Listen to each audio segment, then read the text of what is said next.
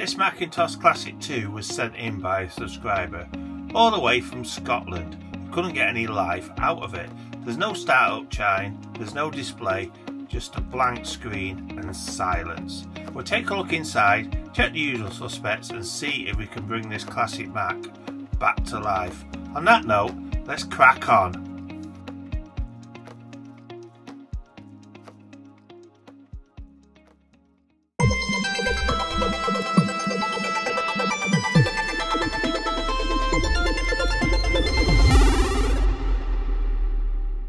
Hi, my name's Neil and welcome to Retro for You. Now before I begin, I want to give a shout out to Thomas. Now he's very knowledgeable at fixing Macs, and if I ever need any advice, he's always there willing to help me. Now he does repair Macs in the US of A, so if you've got a Mac that needs repairing, then have a look down below. There's a link to him. He's called Amiga of Rochester and he also repairs Amigas as well. He's a very knowledgeable guy and he's very good at repairing. Not only that, he's also mentioned, if you mention Retro for You, he'll give you a bit of a discount as well, so it's a win-win. So if you're in the USA and you need a repair, be sure to check out his site down below. Now on that note, let's crack on. Hello and welcome. Today we've got this. It's a Macintosh Classic 2. Now this has been sent in to me for repair. Now it's a 110 volt, but I have got a AC to AC converter there hooked up to it, so we're just going to turn it on and see what it does. Apparently it's been in storage for a long time, so let's just turn that on. I can hear fans. The screen has not lit up at all. It's just like it's totally dead. All I can hear is fans. That's it. There's no screen brightness down here or anything that I know of. Usually there's a switch under there, wouldn't there? But not on these ones. I've not done one of these before, but it's going to be interesting, I'm sure. So all it's doing is making that noise and it's completely dead. So I think the first protocol is to get it unplugged. We will get the back off, we'll discharge the screen and we'll take the board out, have a look, see if we can see anything unusual.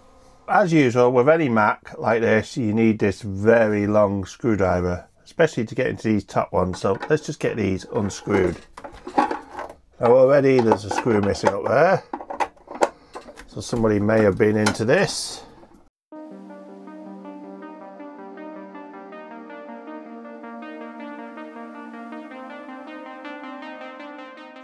What we're going to do next is we're going to take this board out and just have a look to see what's been going on. I do see some jumper wires down here. You can't see them at the moment, but there is some jumper wires. But first I want to discharge this screen anyway, so let's get that sorted. So we're just going to click onto this earth here,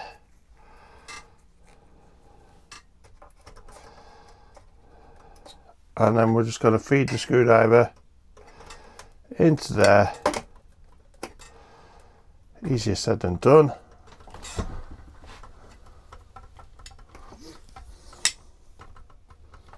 And we're just going to unclip it just like so. Now that is safe. So as I said before, somebody's definitely had a go at doing some things on this board. Look at this cap, for instance. It's at a funny angle. There's corrosion along here which has not been looked at. There's also corrosion down here, but that cap should not be at that angle. But also if you look down here, these other capacitors, this one here is at a funny angle. The pad there is missing and it looks like it's been tried to join onto there, and you can see there that is just falling off. It's not even soldered onto anything. So somebody has had a go, but obviously not attempted. You can see it's moving, it's not even soldered. Also down here, again, all these caps have been replaced. That one looks like it's chipped on the top.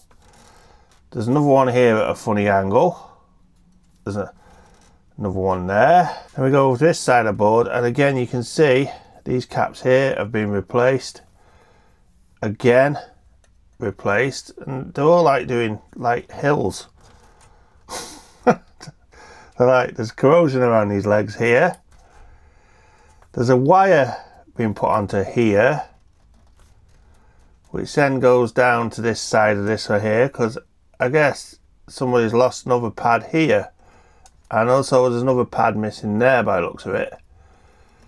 Maybe, but obviously he's took this pad off. He's tried to follow the track, which then goes maybe to under there. I'm not quite sure, but what we'd have to do is take all these caps off and try to scrape this pad back here, this track, and then try and source it back to that pin, but put some Kynar wire in, because that wire gauge there is just too thick. No wonder he struggled soldering that. So at the moment this board definitely needs looking at.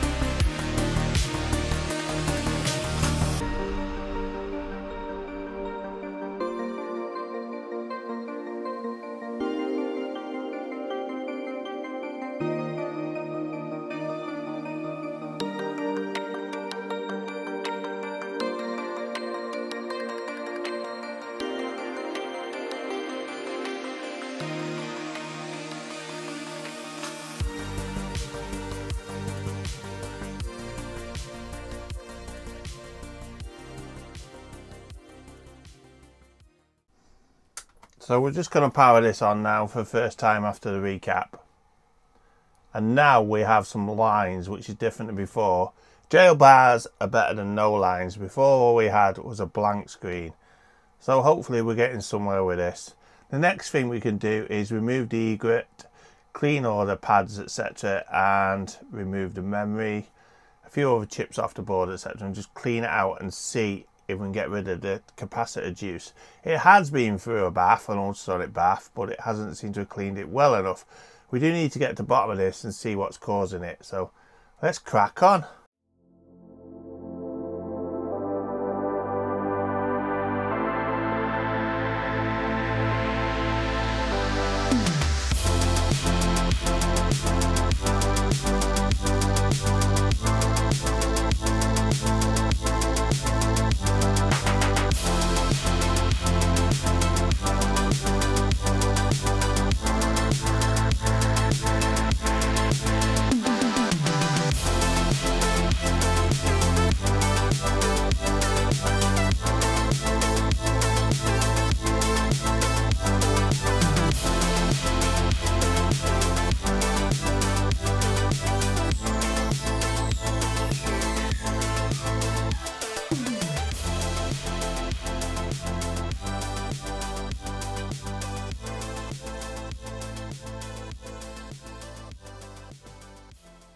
So the next thing I've done is I've started to reflow all these contacts on the CPU legs. Now you can see these are the ones I've done, how lovely clean they are. You can see how the muck was coming off here. There was a lot of muck on them, which came off when I'd actually reflowed them, compared to this side here, you see, which hasn't been done. So we're just going to carry on and doing that, and you can see the muck that will come off.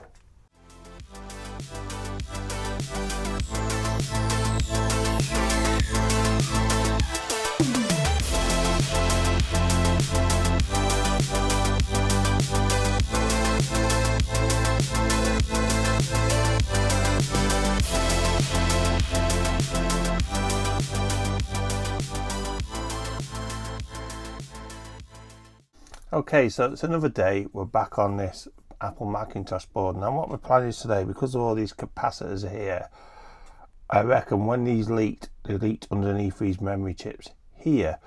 So what I'm going to do is to remove these 4 memory chips here and then just scope out the tracks to check there's no broken traces, but also clean them up and resolder them on to make sure there's no capacitor juice underneath these 4 slots of memory, because as I'm seeing corruption on the screen, it could be something to do with this memory here causing a short. So without further ado, let's crack on and get them removed.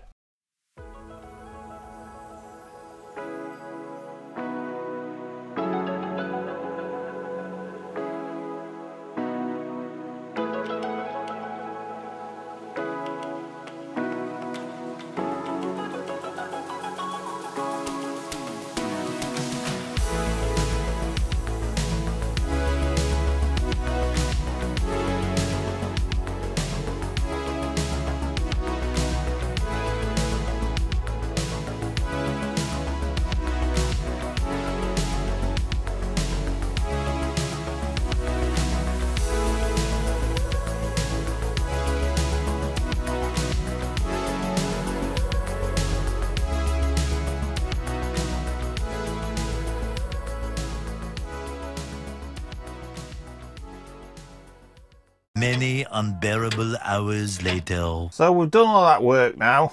Let's see if we've got any difference whatsoever. Again, it's powering on. Before we had jail bars. And unfortunately we got jail bars still. But there doesn't seem to be as much corruption. It seems to be a cleaner image. So something is going better, I presume. Well, it looks that way anyway. Now the next thing I want to try is to program some ROMs just to take them out of the equation. So without further ado, let's crack on and get those ROMs done. So here's the 4 ROMs along the bottom. There's 2 versions of this board. The early one is a 4 ROM version, which we have here, and the later version had 2 ROMs. So I programmed the ROMs there, I've labelled them up, we're just going to pop them in.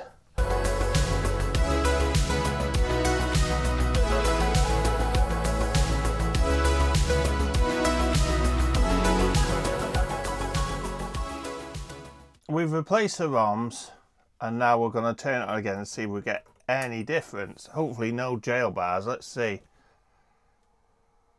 So now that is looking promising. Hopefully it's going to work. I haven't heard a bong though, which is very unusual.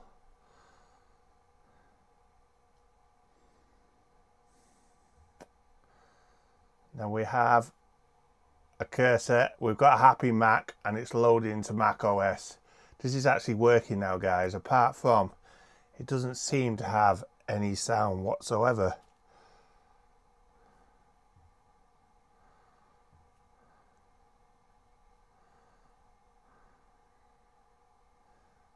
Because it should have really bonged at the start.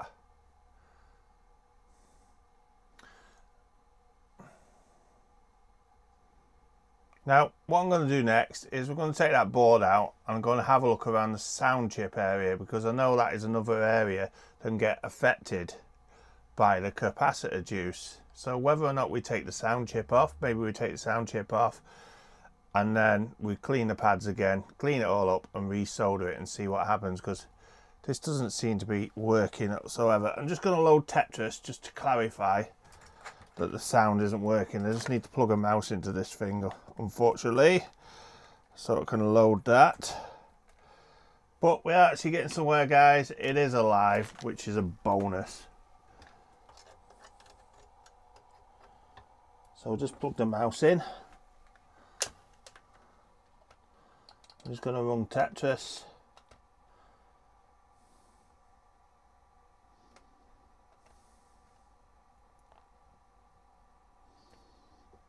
And as you can see, Tetris is loading, but I can't hear any sound whatsoever. Sound is turned on. I can clarify the sound isn't working. So I guess it's back to the repair bench and see if we can fix that one last thing.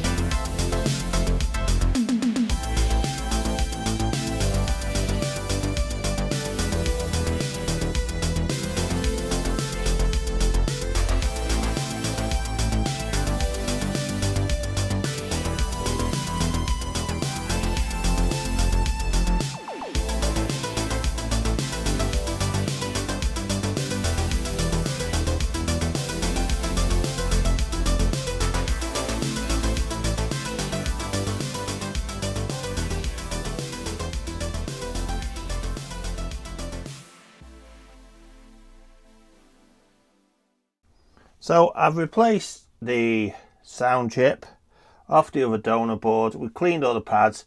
Let's just see what happens now. Did you hear that? That was an actual dong. It looks like the sound is actually working now. But we can prove that. We can just go into Tetris and we can see that. Let's see if it works. I do have the mouse connected here again. But I definitely heard a bong then, which is absolutely brilliant.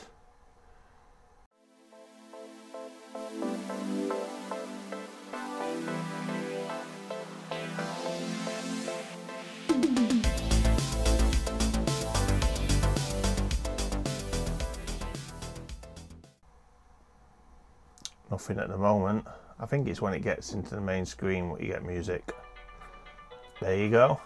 Hopefully you can hear that.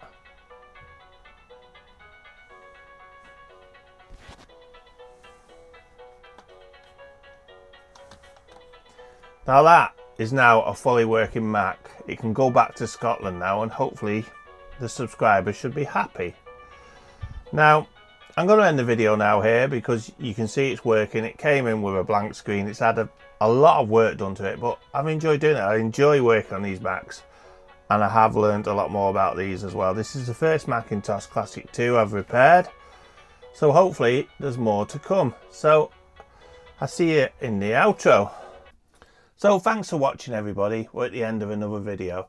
Now next week I may be building a retro chip tester. I'm not quite sure what we're doing, or we may be grabbing another machine off the shelf to repair.